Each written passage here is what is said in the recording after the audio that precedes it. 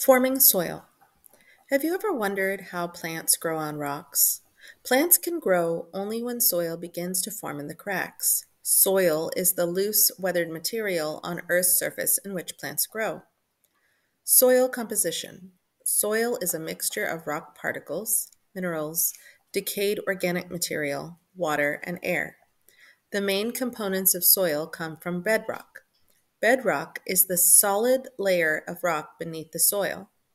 Once bedrock is exposed to air, water, and living things, it gradually weathers into smaller and smaller particles. The particles of rock in soil are classified by size as gravel, sand, silt, and clay.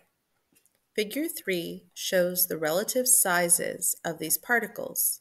A soil's texture depends on the size of the soil particles. The decayed organic material in soil is called humus. Humus is a dark colored substance that forms as plant and animal remains decay. Humus helps to create spaces in soil that are then filled by air and water. It contains nutrients that plants need. Checkpoint. Write explanatory text. Explain how you might determine the rate of weathering on a sample of rock. Here is figure 3.